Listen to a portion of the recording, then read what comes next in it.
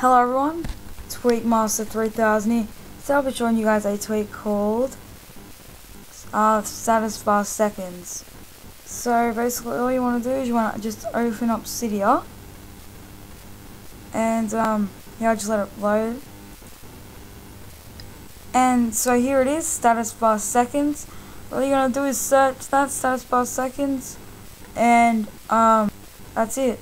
So basically all it does is give seconds on your status bar. So as you can see on the top there, my seconds are going up. On iDemo it's a bit behind, but basically as you can see it's going up second by second. Just a little useful tweak, just checking out I guess. It's not bad, but it's alright. Though what you have to do is, if you have SB settings, if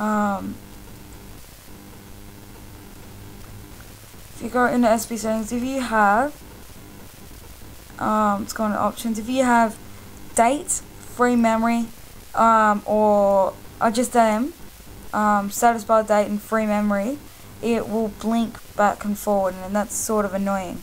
So make sure you have them off if you have this tweak enabled.